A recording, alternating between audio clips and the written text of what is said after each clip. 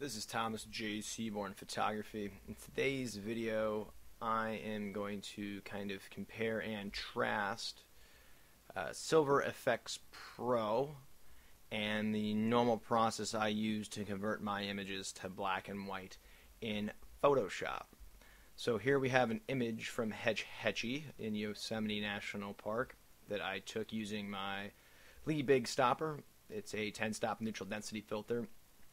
Typically, these images end up with weird color casts because of the heavy filter that the light must pass through. It always tends to have a bluish green cast to the image, and a lot of times you lose details kind of in this overexposed area that you can see where my mouse is. So I like to convert these to black and white. I had played around with Silver Efex 1 a long time ago. I never really used it all that much because I was pretty happy with the results I got using Photoshop. But let me show you how cool Silver Efex Pro 2 really is. It's pre-calculating something. What it's calculating, I don't know. Hopefully the awesomeness that this image can become. So over here to the left in Silver Efex Pro, it has all these presets that you can easily adjust over here to the right, which I really like.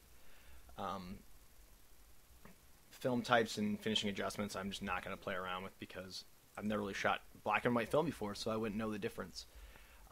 This image here doesn't have enough contrast. I think the key to making great black and white images is to really get your whites whites and your blacks blacks where they need to be white and when they need to be black. That sounds kind of like a broad overstatement, but it really is true that you really want to get your contrast right, and that's all contrast is how white you want your whites and how black you want your blacks and what areas that they will cover. So over here to the right, you can see that all that Silver Efex did here was adjust the structure, which is just basically it's like the micro contrast adjustment that you would see. I still think that we could use a little bit more contrast. I'm going to bump it up just a little bit. This image almost looks like an HDR image. So here's the before and here's the after. I really like what it's doing. I'm going to play around with the color filters real quick, but I believe that over here on the slider on the left, it will show you the different colors. Apparently not. It used to.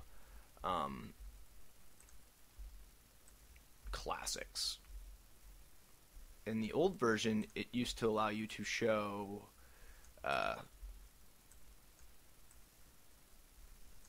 the effect of the color filters would have. So let's just click through this ourselves.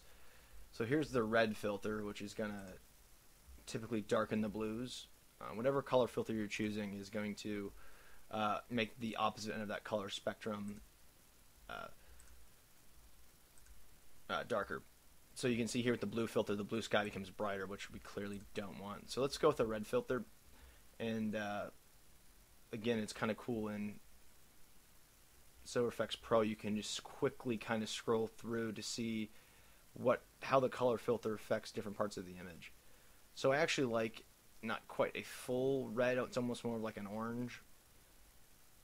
Red actually looks really good. So let's just play with the strength real quick.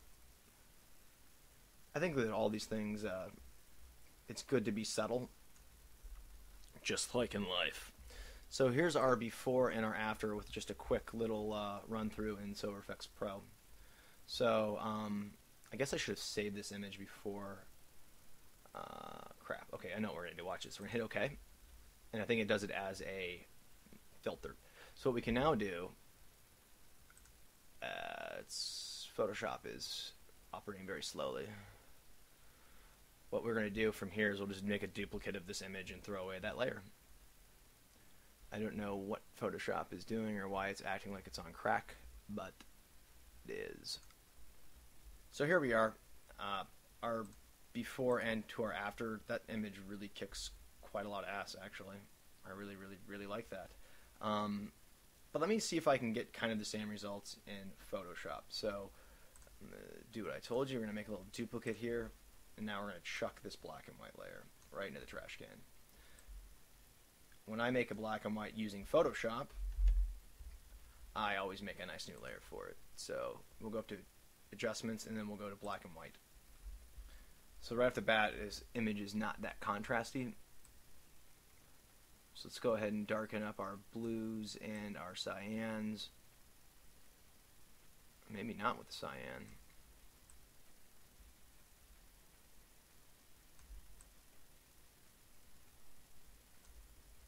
Yeah, I'm having a hard time getting the same results that Silver Efex Pro gave me, but I'm going to go ahead and hit OK because I think that we can kind of get close to what we did with Silver Efex Pro using our curves tool. We'll get our black output down here on the histogram. You really want to have your output at the right where your histogram starts. Same is true over here with the whites. So that's kind of setting your white point and your black point to a much more appropriate point. Big difference in the contrast already. I'm going to go ahead and bump up the whites just a little bit and drop some of those blacks down just a little bit. So that's a pretty good conversion on the black and white in my opinion. So that's where we started. That's where I got to, just using the basic tools in Photoshop. So let's take a look at the quick dirty version I just did here in Photoshop versus the quick dirty version I did with Silver Efex Pro. Silver Efex Pro is just a lot better. Let's not even talk about the structure adjustment that the Silver Efex Pro made that brings out a lot of the details, like in the rock and in the sky. In the sky, I mean the clouds. But just look at the tone differences in the sky area right here. I don't think that's a pure white. I mean, that's a pure white.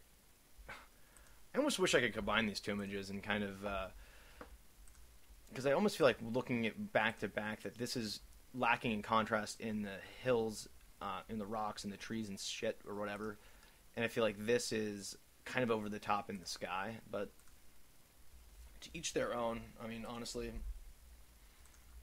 the Silver Efex Pro version is probably going to be better. So there you go. That's just the quick differences in what Silver Efex Pro 2 can do versus the methods I like to use in Photoshop. Thanks for checking out my video.